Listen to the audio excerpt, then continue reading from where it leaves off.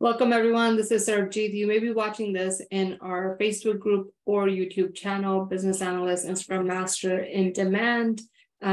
Welcome you to this live session today. And this is a topic that I've got so many times, so I'm happy to cover it one more time. The topic for today's discussion is how to transition from a QA or dev into a business analyst or Scrum Master role. So this is a question that I get posed quite often. But before we get started, let me know if you're watching this on live with me or you're watching this as a replay. Just let me know in the comments whether you're watching this live with me or on a replay. And then in just 30 seconds, we'll get started. I'll show you what steps you need to take to transition into this role successfully. Okay, so let me know if you're watching this live or on a replay. And then in 30 seconds, we will get started.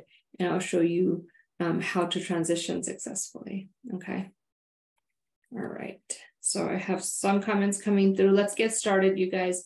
So I'm going to share my screen and I'm going to show you for the business analyst role. We'll focus on the business analyst role because that's where most of the questions are coming from.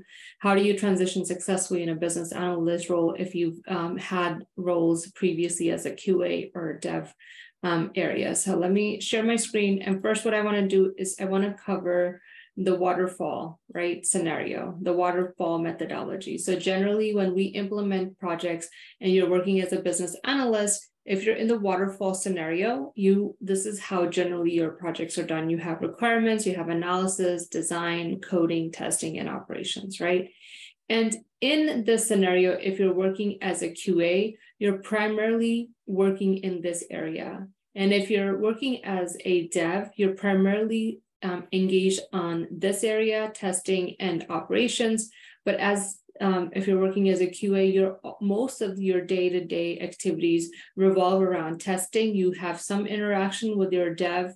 You may have some interaction with BAs, but majority of the time, your time is spent on testing what your developers have coded, and then also helping and participating in UAT, which is user acceptance testing areas. So with that said, let's first take our developers, right? Let's say if you are a developer and primarily you've been involved in coding, working with QA to test, and then defects in the operations area if and as they come up.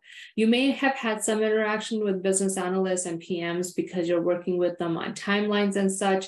So you may have had some interaction, but you don't really have the day-to-day experience or skill set of the areas that come before you. Generally, as a developer, you're handed either a BRD or technical specification documents or some sort of instructions on what needs to be coded or developed for a particular project. And so if you're wanting to transition into a business analyst or Scrum Master role, there's two things that I would highly recommend for you. The first is knowing the framework, right? Understanding what is a business analyst role and what are the requirements for a business analyst on the day-to-day, right? And I myself don't believe in textbook knowledge because I feel that a lot of things in the textbook, such as the BABOK, is a great reference for you to know what a business analyst role is, but it is way too much for somebody that doesn't know what a business analyst is, for them to understand and grab all of those concepts. So then the question becomes then, how do you understand the framework? How do you know what business analysts do day to day? And my answer to that is you could do a volunteer project. If you are already working as a developer, you could talk to the PM and say, hey, I'm really interested in the BA role. Is there an opportunity for me to shadow one of the business analysts or connect with one of the business analysts that you already work with and say, hey, I'm interested in this role. Can I shadow you for a week? Could you mentor me in that area? And the other way to do this is to go for some sort of hands-on training, right? Because the hands-on training now, there's lots of trainings out there for business analysts, right? I would caution you to be mindful when you sign up for any training. Make sure that they have some sort of hands-on exposure to it, because What you really want to do is understand what business analysts do day to day and the type of documentation that they produce. How are those documentation produced? What is your role in working with your stakeholders? What is your role in working with your PM? What is your role in working with developers, QA, and the end-to-end cycle where business analysts are involved and work in this arena?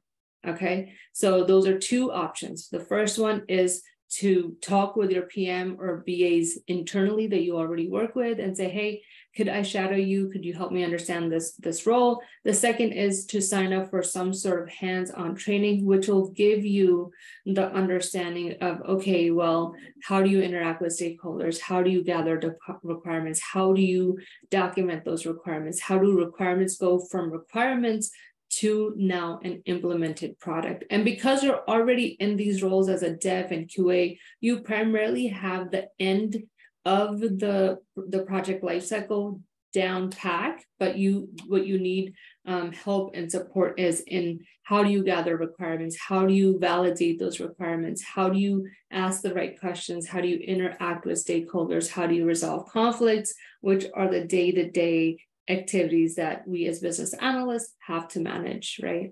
And now, let me know if there's any questions in the comments before I continue on to the testing for QA folks that may want to do transition into a BA. So let me see if there's any comments.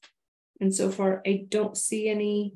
Okay, so I'll continue going on. And if you have comments later on in the presentation, please feel free to leave the comments. Leave comments, and then I will get back to your questions at a later point, okay? So the other the question that I get often is, what is a QA? So if as a quality assurance analyst, as a QA analyst, if you want to transition into a business analyst or Scrum Master role, your things or line of items that I just talked about for dev are going to be very similar, right? In your current role as a QA analyst, you have been primarily in this area, working with developers to test what they've coded, finding defects, fixing those defects with your dev leads, and then during QA, UAT as well, user acceptance testing, that's where you're highly active. But generally, when you get the requirements, you are handed generally a BRD or an FRD, and you have to translate those requirements into test scripts or test cases. So that generally is what you're used to doing right now. But if you want to transition into a business analyst, two things: you can connect with a business analyst that you know already, have them give you guidance, or sign up for a training with practical hands-on experience that will give you exposure to all things that business analysts need to do to be successful in their roles, right? I can't stress enough how important it is for you to understand the framework, because we follow the framework, right? All IT projects, no matter what domain they're in, whether they're in banking, whether they're in healthcare, whether they're in insurance, it doesn't matter what domain you're in, we're still, to implement IT projects, we still follow the framework. So it's highly important that you know the framework and you have some practical hands-on experience in knowing and understanding what a business analyst role is. And then you can successfully transition into these roles. But without having the framework, without having practical hands-on experience, it becomes really, really difficult for you to transition. Okay, so that's my advice to you. Please let me know if you have any questions. I'll stay on for a little bit longer to help answer any questions you may have, but I can't stress this enough. You got to know the framework. You got to have some practical hands-on experience. How do you get practical hands-on experience? Look for mentorship, look for a training program that gives you hands-on training, right? In each of the aspects that business analysts are generally involved in, right? There's lots of training out there. Be careful which training program you sign up with.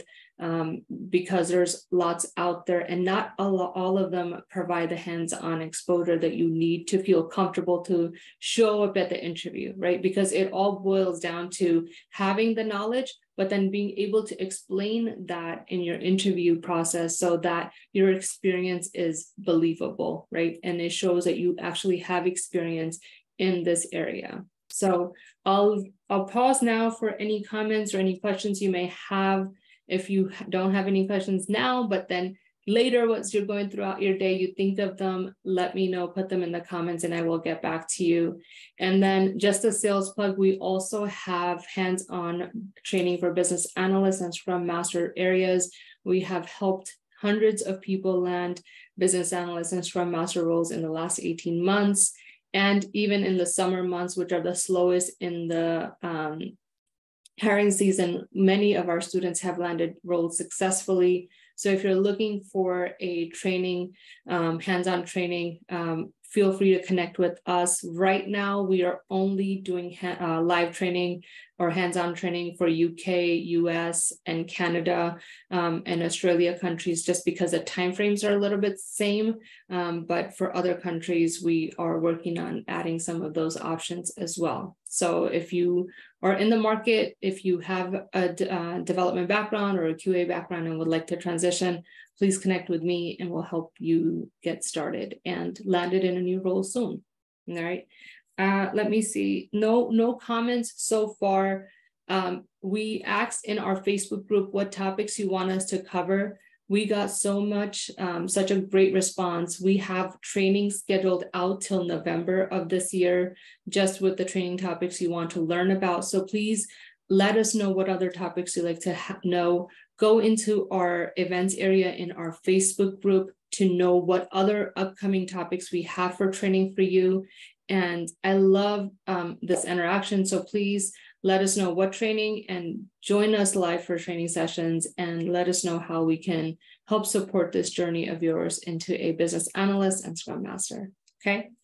Still no comments. I will call it a day for today. I hope you guys enjoy the rest of your weekend. Our trainings are usually Sundays at 11:30 a.m. PST, Pacific Standard Time.